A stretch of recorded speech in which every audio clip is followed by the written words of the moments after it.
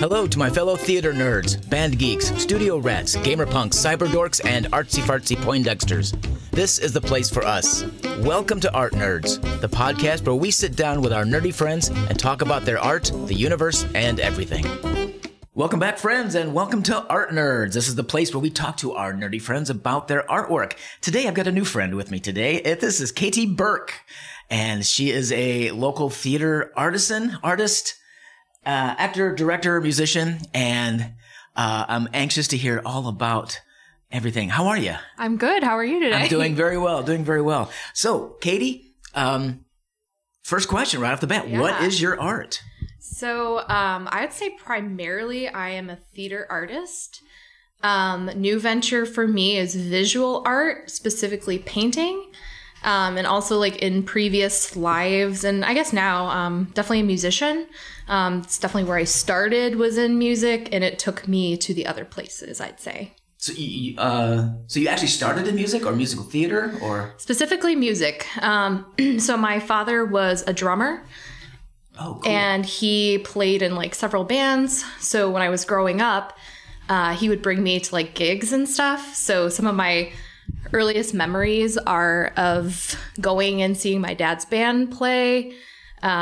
Imagine me like a little 5-year-old girl at like a biker bar, because that's kind of like what my life was for a little bit. So when I was 5, my parents put me in piano. That lasted for a couple years. Then it was cello. That lasted for a year. Already learned bass clef, so then it was trombone. And then I finally gave up trombone. I got into something called the Visual and Performing Arts Academy, which is at Larkin High School in Elgin. And it's kind of like a magnet school, but it's a public school. And I was in the drama academy. And if I did that, that meant I really didn't have time to continue like pursuing band. Okay. So I sort of made that decision at the ripe age of 14 to put down the instrument and get on the stage. Okay. So do you have a primary instrument? Did you ever master one, or is it just you have a general knowledge of most of the orchestra? I would say my primary instrument is my voice. Mm-hmm. I am a singer. As I mentioned, my dad was in the band, so like sometimes I actually would sing some songs with them and stuff. So that's kind of where it started. But in terms of instruments, I don't really play instruments. If I had to pick one right now, I would say probably like percussion, believe it or not, because I'm good at keeping like rhythm. So I usually like pick up. Well, with Dad being a drummer, I would suspect so. Yeah, I guess that makes a lot of sense. Wow, I'm good at percussion. Oh, yeah, that's how that works. Yeah, I guess that makes sense because I literally used a drum kit as a toy as a child. Actually, we even used pots and pans. I was going to say, you probably had them all over the house. Yeah, they were actually in the basement. So the funny thing is like, I don't know, like I think my dad's man cave was like in the basement with the drums and stuff. And like, I do remember like he would have band practice in the basement and I couldn't like, I wanted to hear, but I was supposed to be sleeping. So I would like put my ear to the vent to hear like the drums through the vents in the house. But yeah, so percussion for sure. I recently, I'm doing something called the Joy of Regathering, and we could talk about that a little later. I've read about that. Yeah, it's really cool. So I'll talk about it now. It's at Cran Art Center. It's going up in September, and it's a devised like theater, music, dance piece celebrating gathering and life and coming together, especially out of this like darkness of the pandemic. That being said, we had some really cool workshops. One was a workshop led by Steven Taylor, who is our music guy. He's writing this original music for the show. Wow. Yeah, it's like a big deal. And he just got a bunch of us together. A lot of us some people non-musicians, just like regular people. He brought in like some instruments and stuff, and we just kind of had a jam. Just go play music together. Figure it out kind of session. Yeah. It was really cool. We had this guy, I forgot his first name, Shantakumar Jain, who is a North Indian. I can't remember what the instrument is called, but it's like a piano accordion situation. It's an Indian instrument. So he was there. Someone had like a Chinese fiddle. Wow. It was insane. And I just was on the kit because I was like, I saw the drum kit and I was like, I know this kind of. This feels familiar. Yeah. So that's I guess the most recent instrument is percussion. Okay. Because of the joy of your gathering. So, fun. Yeah. So you're gonna be playing for this? No, not quite. I'm actually going to be assistant directing it. Oh. Yeah. So that's right. You told me this. So Latrell Bright is the director, frequent, collaborator of mine. Actually was my professor, and is now my friend and still a collaborator, maybe a professor again. We'll see. But so we're working on this together. We've got another person, Ann Kowalski-McGee, who's another assistant director. And it's devised. So that means it starts with an idea. Yeah, no script, no nothing. Just a vague direction, if I remember right. It's sort of, school days. There's a little bit of a script, but not much. And honestly, we don't think there will be much speaking, if any at all. Mm-hmm. It's mostly going to be movement based.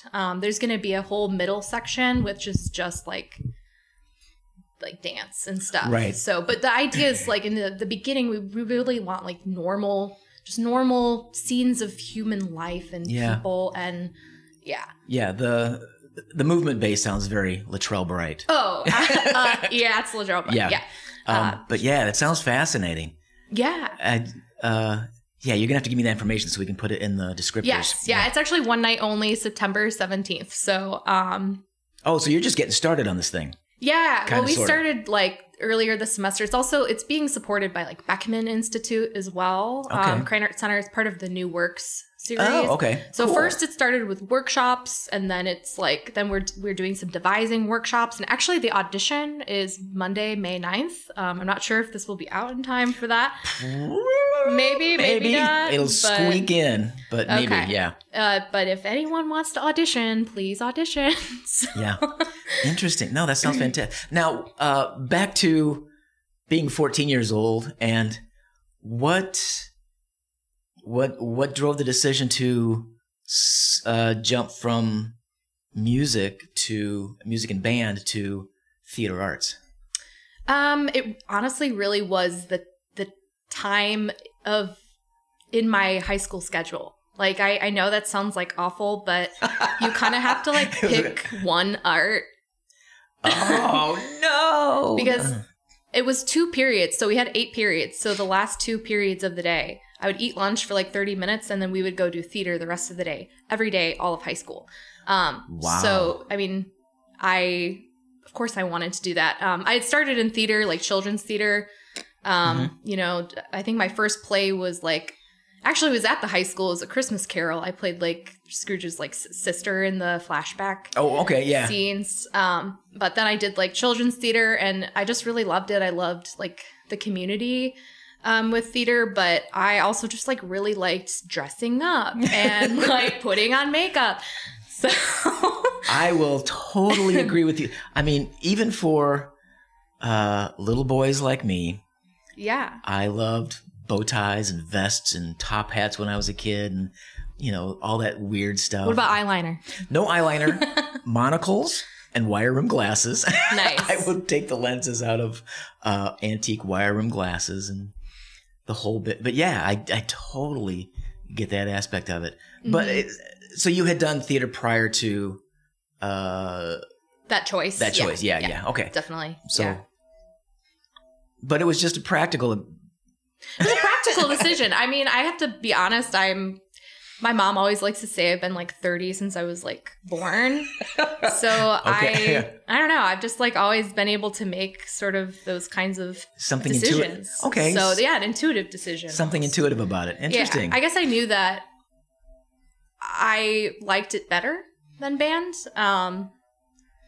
Okay, it's also kind of coming back to me. At the time, we had just gotten our beagle, who hated the trombone sound. Oh. So I think that also might have played into the decision. Like, literally every time I tried to practice, he would, like, wail at me. Oh. Okay, that could be at least one facet of this decision. Yes. That's funny. Now, you said you're getting into directing as well. Yes. I've done it. Yeah. Okay. Well, let me ask you this then.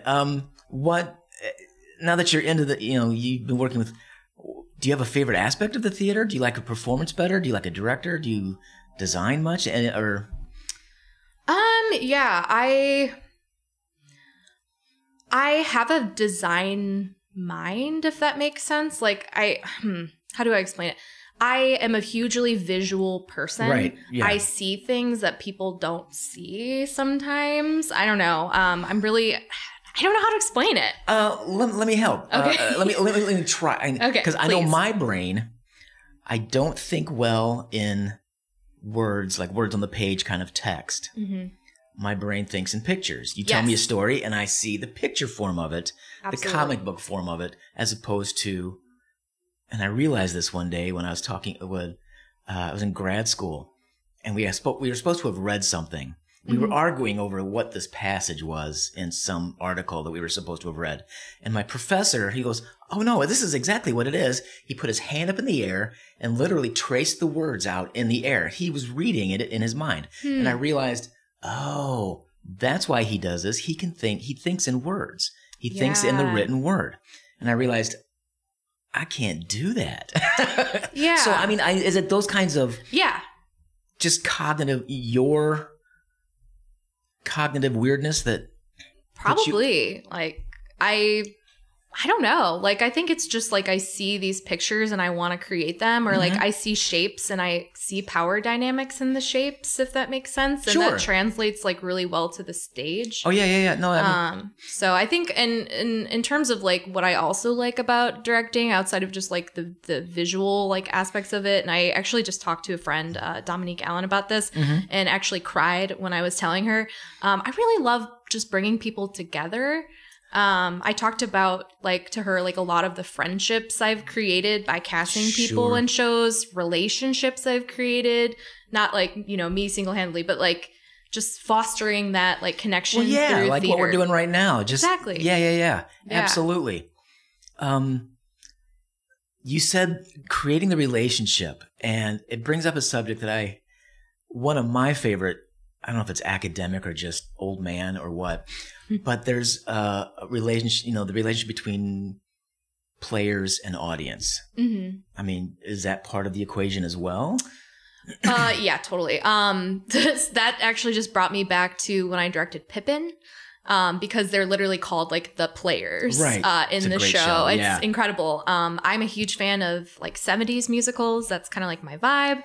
Okay. But yeah, definitely audience, and I love breaking the fourth wall, things like third, that. If I can get close. Third maybe, but yeah, specifically for Pippin, there was a lot of that. I think it really depends on the nature of the script. Sure.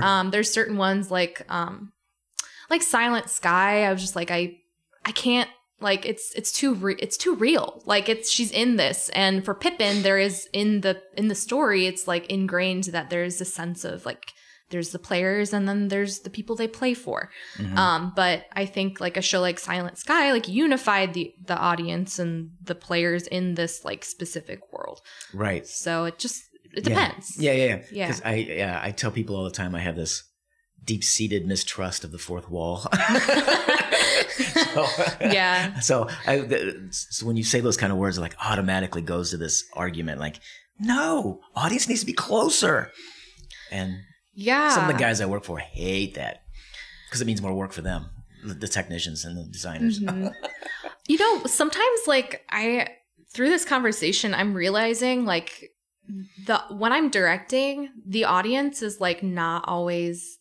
That's not the first factor for me. It's the story. It's the you know what I mean? I don't always think about how is the audience going to think about this, because every single person's going to think differently about anything they see. Yeah. So, yeah, I don't know. I just maybe sometimes I'm okay, hey, here I know we're going to get some laughter on this line. So maybe just pause a little bit. Yeah, I mean, I think there's some technical things when considering, when directing, but yeah, and I agree with you that story first. Mm-hmm. But I think it's always too, at least for me, there's a relationship. There's, like you said, the emotional relationship between them, through the story. Yeah. But I think for me, the physical relationship Sure. can alter that first connection. So I think for you and I think we maybe had this kind of conversation before. I think you like proscenium? You like directing in proscenium? Or what do you don't? I do not. You do not? Okay, never mind. Okay. I can. I've done it. It's not my favorite. I'm going to say 80% of what I've ever done has been in a black box type. Not proscenium situation. Okay. So I was just curious. Yeah. Go ahead. I was just curious about that because I think that how your stage setup does change that relationship between, for proscenium and for those who are not like theater people, that's just like your traditional, here's the stage and the audience is like over here. Yeah, your picture frame stage. Picture frame stage. That creates a distanced relationship between the performance and the audience. So naturally, there's going to be that distance versus like when I directed Mamma Mia at the Station Theater, when it was like 3/4 thrust, but also kind of the audience was in the middle. Mm-hmm. The audience really received that well because they felt like they were part of the fun and part of the story. So, yeah. Yeah, and especially if it's something like Mamma Mia, where you're right on stage, clapping along, having a grand time, and you know the songs, you're singing along. Yeah, and and especially if your performers aren't afraid to make eye contact. And, yeah. I mean, my lead was Renee Wilson. I'm not so sure if you know Renee, but she's a beautiful goddess. Yes, I adore Renee. Yeah, she connected like really, really well. All of them, the entire cast was phenomenal. Yeah. So you don't like. So you do like the proscenium? No. No, let's be clear. No, absolutely not. That's my last choice. I think I prefer a 3/4 thrust where the audience is on three sides and you've got, you got some angles there. My favorite shape is the triangle. I incorporate triangles in all my blocking all the time. Sure. And I feel like the triangle is really, really powerful in the 3/4 thrust. So, just in terms of sight lines and stuff. Okay, yeah, that makes sense. So, yeah, that makes perfect sense. Yeah, so I feel like I don't know, I keep going back to this triangle thing, but I could talk about it a little more. Okay, I love triangles because it is the strongest shape known to man. In terms of architecture, I think geometrically, yeah. So in terms of like theater directing, my brain tends to like stage in triangles because I just think it's really powerful and impactful. Sure. So that's interesting. Now I'm thinking about, have I ever done it in triangles? I don't think of it, when I direct, I don't think in, blocking in shapes, but I suspect some of that's already there. Yeah, totally. I bet it is. Now I'm going to pay attention to it next time I do something. Anyway, that's interesting. That's really interesting. There's this really fun game that I learned from LaCharles Bright, again, theater director, genius friend, where you have your group of people and everyone picks two other people in the room and everyone walks the space and you try to remain in a triangle equidistant with those two people you selected. And so you're kind of like running around the room, looking at your people, trying to stay in this triangle. And it's so fun. And then when you're finally at your good equal triangle, you stop. And then that's when it's over. But it's not over until everyone finds that perfect equilateral triangle between them and these other people.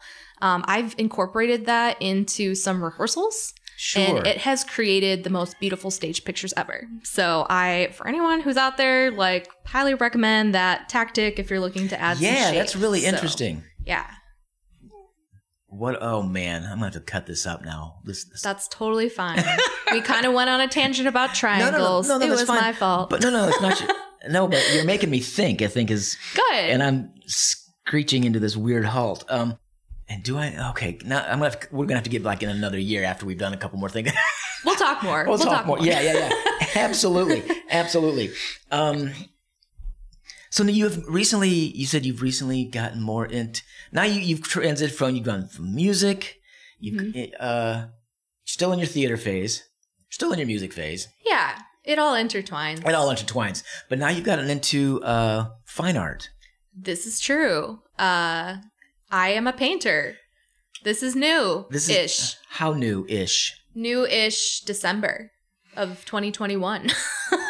Oh, you're not a year yet. Like not even a year. Yeah. Well, like it's something that I always had in me, if that makes sense. Like I knew I could do it. Right. Remember when I was talking about how you could like only choose like one art to do? Well, guess what? I never could take art class because I was doing band and theater. So I didn't really get the opportunity or like resources to explore this talent that I have that I knew I had. Last year, last year I met someone named Katie Newhouse, who is wonderful.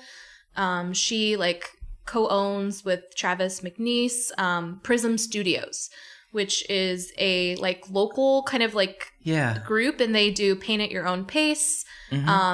They do like the first event I went to was like a wine and paint night. Oh yeah. And just like little things like that. So that's how I got started. Is I actually found out I got a new job. I was like on a wonderful high. I went to this wine and paint night, really like hung out with Katie, painted this really cool deer. And she like, I don't know, she kind of like inspired me to keep going. And nice. I did. So, and then all of a sudden we were hanging out, and she said, "Hey, I've got this art show coming up. Do you want to do it?" And I'm like, "Oh my gosh, really? I like have nothing. I got to paint like a fiend, but okay, I'll do it." And so I said, "Sure." And then I was like, "When is it?" She was like, 3 weeks. So I painted like 6 paintings in 3 weeks. Or 4, small, but you did. I did it. Yeah, it was liberating actually, and I painted them mostly for the theme of the show, which was it was like it was spirituality. It was called Intersections, and identity and spirituality. So like where those crossroads lie. So I kind of like went back to, like my upbringing was in like the Catholic Church. So I kind of like, I don't know, I did like a rosary that with tears. I did like a censer with like incense coming out of it. I did like my own incense that I burned. That was actually a 2-part piece. There was like one painting called frankincense, and one which was like the incense that I burn, like normal, right, fun, hippie stuff. And then there was the myrrh was the traditional censer. Okay. That was like, do you know what I'm talking about when I say that? It's like the gold thing, and then the guy like swings it around. Yeah. What's the the incense in it? Yeah. I know what you're talking about. And I actually donated that piece to Soul Care, where we had the show. So the woman, I want to say, what an interesting combination of uses of that, the incense in. Yeah, it was like, it's nice. I mean, for me, I'm not really religious. So when you say like spirituality and stuff, it doesn't mean the same thing as other people. Yeah, exactly. So for me, I literally, the first thing I thought was incense. So, so yeah, now that show's over, I'm kind of like exploring some things that I want to paint. Like, of course I wanted to paint those things, but without like a theme in mind. I've done 2 like colorful, like nudes kind of lately, to be honest. I really think I like studying like the human form. I really do enjoy it. So I actually did like one of me, and then I did one of my friend Dominique as well. So so is it, very technical question, oils, watercolors, acrylics? What do you? Yeah, it's acrylics. Mostly acrylic, just because that's like what was initially available to me through Prism. Oh, and also through Prism, I do paint every Thursday at Brew Lab. We have a paint at your pace. So I like go and paint literally every Thursday, and it's so healing for your soul. And yeah, it's just great. Brew Lab, yeah. It's on campus. It's like a cute little coffee place. It's near the old Pizza Hut that they just knocked down, and they're actually building a Raising Cane's there. Oh, like on campus town. Yeah, it's like Green and Fit for one of those. Yeah, numbers. right down on the busy Yeah. And they have other ones. I think Prism just got a membership at IMC, Independent Media Center. Oh, yeah. Out by Lincoln Square there. Exactly. So I think they're going to be doing a paint at your pace like every Sunday there. So, very cool. I'll probably be painting Thursdays and Sundays. So the paint at your pace, is it just is it a meditative thing? Is it a guided instruction thing? Is it just practice time, or? It's like whatever you want. So essentially you come in and you can just like purchase a canvas and just do it. They give you everything you need. They clean up after. Whoa. I know. Like that's the thing is like, I don't have to clean the brushes. So that's a bad habit to get into. I know. Actually at home, they kind of just like pile up. So then I like buy more. So, yeah. I also like on my days I work from home, I paint sometimes. Like if there's a bit of a lull, I'm like, okay, let me pull this out and work on it. So are you finding that this painting is more fulfilling or more interesting or more of anything than say the performing arts? Or is it just, I'll let you take that. Or is it less of something, or is it? I think they're informing each other. I don't think I wouldn't say like one love for one outweighs like the love for the other, if that makes sense. Right. I don't think that's what I'm asking. Okay. Can you clarify then? Yeah, then. I'm guessing on this, you know, if in these, listening to what you're describing, it sounds like, yes, I would agree that every art form you ever get into will inform the other ones that you're in. That I don't think that can be helped. But like in terms of your heart and your head, sure. Is there, you know, what? Well, here, let me ask one of my questions from my list. Okay, please. What about these things turn you on? And how, and I think what I'm asking is, does painting turn you on in ways that theater doesn't and music doesn't, and music turns you on in ways that the others don't? And, you know, put that triangle into... Triangles! See, I'm going to bring it around. Yeah. Yeah. I think that like painting is, it's not as active. It's pretty sedentary, right? You're sitting. Okay. I mean, you're moving your arms and stuff. But like for mentally and like for my heart, it's kind of like a relaxation art form. Theater is like, I'm a very like active, like I'm up on my feet. I actually like always need my shoes off because I can't think without having my shoes off for some reason. And also Latrell does that, which is kind of funny. But yeah, theater is like for my head and my brain, like I'm going to be honest, like I burned out. Sure. I burned out. Luckily and terribly, it timed with the pandemic. But theater for me was getting a little unhealthy. I was doing it too much. So it can happen. Yes. Yeah. And I was working full time and I was going to rehearsal until like 10 or 11. And I was waking up and doing it all over again. And at the time it was just like there was a lot of hard life circumstances. Mm-hmm. So I actually like needed a big break. So I didn't think the break would be like the pandemic. But, you know, it happened. And then, yeah, I don't know. In terms of music, like, I think that's more of a social thing for me. I tend to like do more musical stuff when I'm like with a group of people. So I have like these different art. I hope I'm answering your question. I don't know if I'm like not comprehending it well enough, but no, you're more than answering it. Okay. Okay, cool. Yeah. Yeah. I mean, granted, theater and music tend to be more cooperative, social. Exactly. You can't do theater alone. Mm-hmm. I mean, you can, but it's boring. Yeah. But the painting, at least to me, again, just based on what you're saying, it's a more meditative, more introspective art form. Yes. Does that make sense? Yeah, absolutely. And am I right on this? Yeah, I would say so. I think the fun part about like painting is that you can do it alone or with others.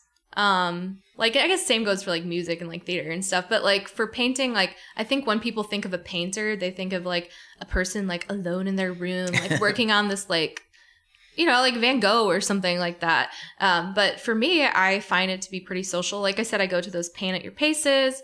My friend Katie will often just like say like, hey, you want to paint tonight? Or, I'm like, hey, what are you doing? Let's do this together. So the great thing that all of these like art forms have in common is that they bring people together. Yeah. And like I said, that's what I love about directing, but that's also just like what I love about art, period, is it's unifying. So very interesting. Yeah. Because I anticipated the response of painting can be, because the art form, because the actual art is a one-person form. It's not like, you can be social while you're doing it, but the actual art form itself is you and you alone. The actual art piece that's coming out is you and you alone. This is true. And I don't know if that plays a part in it. I'm curious to know if you think it does. See, and here's the thing is that it's not always you and you alone, because I was kind of introduced to this really cool idea that you can start a painting and then give it to a friend, and then they add something, who gives it to a friend who adds something. So I don't know. Yeah. When you're alone, it's meditative. It's nice. It's relaxing. Sometimes it is frustrating. But I think it's really fun to just kind of like pass things around and see what happens. That's interesting. So, yeah. I'm working on a piece right now that Katie gave me. And I did something that Katie did that another artist in town, Mark Anthony, did. I can't remember his last name though. So essentially, art for you is about the people? And again, this is just what I'm observing. Tell me if I'm wrong. I think that's regardless right. of the art form. I think you're right. Regardless of the art form. Yeah. So is that what turns you on about artwork? Yeah, I think it's the people. Yeah, because it's like, I don't know. It's like the one time you can, not the one time, but you can be yourself around these people, because most of the time artists are just like as equally as weird as you are, and you can just be yourself. Yeah. So why? And us artists, we sometimes we had a hard time, growing up, and we have this like, we need this community and this comfort. Would you consider artists and those artsy fartsy types to be less judgmental? And again, this is just, you're inspiring questions, and I'm curious to know your response. I'm going to say no. I think it really just depends on who you are, if you're a judgmental or non-judgmental person. But the people you hang out with, I mean, you say this community. Do you find that community is more or less judgmental? I'd say non-judgmental, especially the people I find myself with. Like I can, I could probably say something, I don't know, I wouldn't say anything dumb, but I can say what I want in front of them. And I'm not going to like worry about how it's taken, if that makes sense, unless it's like something way out of base. But I don't like say stuff like that. I don't know. But there's a comfort level. There is a comfort level. Yeah. I think that there are some people in arts who are very judgmental. And sure. I'd say like maybe before when I was younger, I was more judgmental, especially when I was an actor. That's what I'm going to say. When I was an actor, I was more judgmental. I love actors, but yeah. Okay. I think that's a whole nother podcast, but go ahead. No, that's kind of it. Anything about these separate art forms or art in general, anything about it that ever turns you off? Turns me off. Ooh, that's hard, because like I just associate. Every time I ask this question, everybody goes, "Oh, I don't know." Yeah. Like nobody's ever thought about it. I just associate art with positivity, so I'm not, That's your happy place, huh? Yeah, it is. It really is, especially when you work a 9-to-5 job that's not artistic. You find refuge in your art. Yeah, you go home and talk to your houseplants and or your cats. Oh, your cats, yeah. Right? Like me. Yeah, Katie's got a new kitten, so I do. His name is Claude Monet. Claude Monet. Yes, he goes by Claude for short. And then my other cat is Toulouse, named after Toulouse-Lautrec, who is also an artist. So, yeah. Perfect. But in terms of like turning me off, like, I don't know. I think, okay. I'm going to get real. I'm going to get real. Go for it. I think what turns me off is when people but people want to see you doing certain things that you just don't want to do. Like maybe as a, I think I'm saying this more as like a director. Just like, I don't know. I feel like because of the shows I've done, there's this like, oh, it's Katie. She does like these light, feminist, happy, and like I just really want to do some dark, messed up theater. And like I'm just like, who's gonna let me do it? Right. Like I don't. Yeah, I've done that. I want to try this. Yeah, exactly. Within the theater realm, yeah. But when you're a woman, sometimes they're like, you got to do the woman show, and how do I explain it? Like you're stereotyped, you're pigeonholed. Yeah, and that's also like a huge reason why I just go by KT, just the letters in terms of like my artist names. When you look at that, like you don't know. You don't know. Well, you don't know who that is. KT could be. There's no gender to it. It could be like Kevin Taylor, or you know what I mean. There's no gender. Yeah, it takes away the gender. So. So I guess I thought like if I apply or I try to like throw my name in the pot there, and I use this like more ambiguous kind of name, will they be more likely to let me do the things I want to do instead of the things they want me to do? Do you have enough information to know if that experiment is working or not? I don't, because I really haven't thrown my name into the pot lately. Okay. I'd say like this Joy of Regathering at Cranert is the first thing I've done since before the pandemic in terms of theater. By choice. I didn't expect to do this show, but I am so glad I am. I went to the first workshop with Latrell for Joy of Regathering.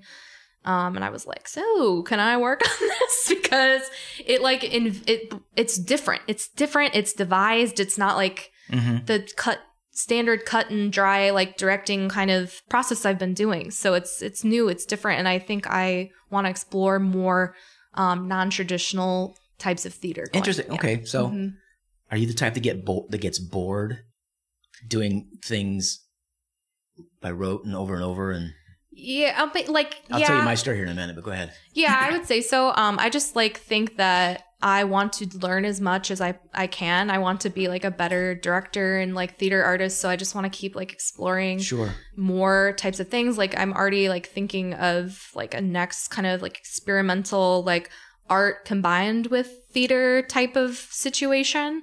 So it's kind of like cool. Yeah, it's like Dada inspired. Oh. So yeah, I can't really talk too much about it because it's like, I mean, I haven't really even talked to the person much who wrote these, but there's something cool brewing there's something cool brewing, and it's like a theater piece that's in like multiple places, but all at the same time.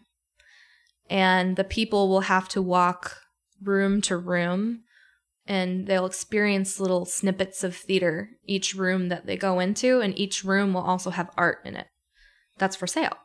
So it's this whole thing. I have this in my brain. It's going to happen. I don't know when or how, but it will. Let us know. Okay. I'm intrigued. I'm fascinated by just what you've just said. Good. Truly fascinated. Interesting. So getting into things you don't want to do. I mean, because I think you and I have had, if not the same experiences, certainly related experiences in that after I got out of undergrad, I landed a nice job as an assistant technical director in a small state college. Mm-hmm. And for 5 years, that's what, we built shows. That was part, I was the carpenter. There was another electrician. There was another sound engineer. And the three of us, did most of the tech work for three people. Well, we were in charge of a student crew. Okay. We had a nice side. No, but we each all had our specialty. Sure. But after like 4 years, it was 4 times a year. You would get the stuff out of the basement, rearrange it, repaint it, put it up, do a show, take it down, put it back in the basement, and then take a nap, and then come back and start the paperwork for the next go round. Mm-hmm. And it after a few years, it became so monotonous. It didn't matter what show we could have done. We could have done anything, and I would have found it boring only because the process was so mundane. Mm-hmm.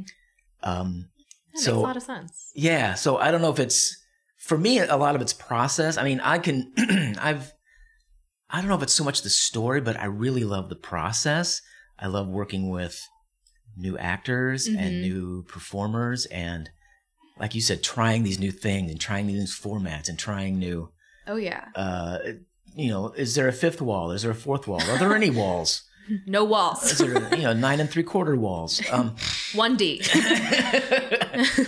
So yeah, I like that. I like that process. And I don't know if you had the same kind of experience or at least same kind of notion of it. I haven't really had like a cyclical like kind of experience like that where I just like was tired of like the monotony, because I do try to change things up every time. That being said, like listening to you talk about that, like my eventual goal is to be a professor of theater. And so when you were saying that, part of me started to get a little worried. I'm like, oh no, am I going to get like tired of the same thing every year, over and over again? But I think that if you intentionally find ways to, I don't know, I feel like I could find ways to make things different intentionally. Yeah. So. And I think that's because at the time I was just one of the tech crew, and I wasn't thought of as an artist. Lame. Yeah. Well, tech are artists. But in the academic sense and in, that kind of theater organization sense, I hadn't earned it yet. Okay. I see what you're saying. So I had designed a couple things, which breaks up the monotony. Mm-hmm. But I hadn't earned it yet. So, but yeah, don't be afraid of being a professor of theater. Mm-hmm. Because they look to you to break the monotony. We're the ones who are. Yes. Yeah, that's true. Let's do something interesting. Yes. And, you'll have to do. Pencil pushing. Yeah, well, that, and, if you're in an academic setting, you'll have to do, you can't take it with you and those American classics. No. I'm just going to say this now. Whoever listens to this, no. Okay?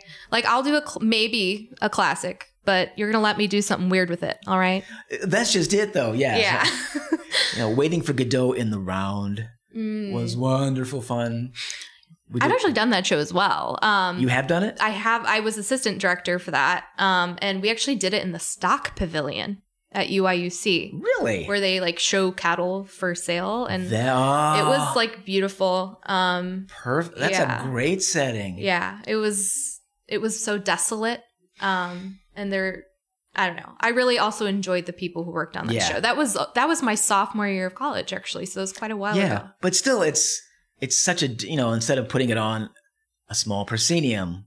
Exactly. I don't need to. Yeah. I totally understand that. I don't need to do it the same way it's been done. Yeah, because like, why? Yeah. Why? Because chances are, like, with the typical theater audience, like, and it's changing. Depends on where you go, but it's usually a lot of old people, and they've probably already seen Waiting for Godot in proscenium, like probably 4 times already. So, and something I definitely learned from being at the station. Is like specifically like these older audiences really like that like raunchy, like out of the box renditions of things. Yes, they do. They really do. So see, I work at the local community college next to this theater that she's talking about, and our older crowd not a big fan of the bright, raunchy or the new conceptions. Like just like new stuff in general, you mean? Just if you get a slightly new twist on an old favorite, then they'll start looking at it side-eyed. I mean, most of them are pretty receptive, but I think the conservative older crowd lands on my side of town. Yeah, I mean, I think that's actually something to say for like college and university theater. It's like, and just arts as a whole. It's like, who are the donors? Because, unfortunately, the shows sometimes are made for them. Yeah, so. Well, yeah, you gotta.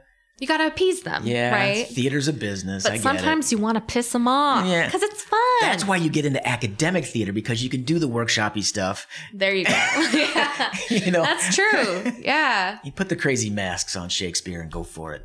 Absolutely. Yeah. Absolutely. Okay. Last few questions here. Sure. As we start wrapping up. Is there any other art form that you would like to try that you have not tried at this point?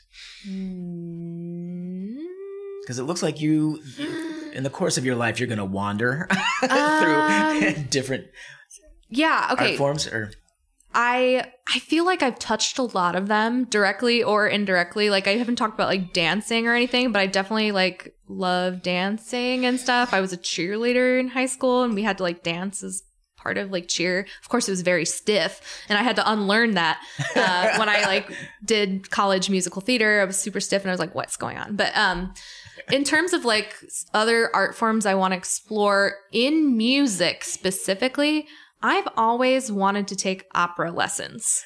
Really? Yes. So we'll see. What intrigues you about opera? I mean, I say go for it. My wife's a trained opera singer, so. Oh, really? I get it. Yeah. I didn't know that. Okay. I already know I can do it. It's like, okay, it's like painting. I already know I can do it. I just like don't have just need to hone those skills. The chutzpah from, you know what I mean? Like, I just need like to like formally sign up and learn from like a crazy like French Canadian woman or something like that. That's actually who was my piano teacher. She also taught opera. She was a like crazy French Canadian woman. But I didn't take opera lessons from her, just piano. I wish I took opera, but yeah, I don't know. There's just something about like that like big, loud, round sound that I love. So fun. Yeah. Yeah. Now, is there any art form that you can think of that you would never want to get into or never want to try? Yeah. Point shoes? No. Yeah, we're not doing the point ballet shoes. I've seen what those feet look like. I don't know. Not a big fan of pain. I also have like really wide feet, so I doubt they would even fit in them. So it's like it would just not go well. But definitely that. No point shoes. No point shoes. Funny. Last question. Okay. Yeah. Where can we see or hear more of your artwork? Art? Totally. So I created an art Instagram this year. I've been meaning to do that for like a while, just have like separation from like personal and like art stuff. So it's kt.burke, BURKE.arts on Instagram. So kt.burke.arts on Instagram. I first started just by sharing like paintings and stuff because I noticed a lot of my other painter friends had like art Instagrams. Then I was like, wait a second, I do like other things. So I started posting about theater on it as well. So you can see kind of some snapshots, and I'll keep posting. But that's really it. I'm a very visual person, so Instagram is my preferred social media. Yeah, I like that one as well. But you also coming up in September is the gathering. The Joy of Regathering. The Joy of Regathering. Yes. And we'll put that in there as well. I'll get that information, and we'll put that in there. Okay. Anything else you want to put in there? Check out Prism Studios. I'm going to shout them out. Like, they are really so encouraging and wonderful. Like, even if you're not like, if you're like, I'm not a painter at all. Yes, you are. And they're going to show you that. So, yeah. That's lovely to hear. Mm-hmm. You know, that kind of encouragement from others is marvelous to hear. Yeah. Yeah.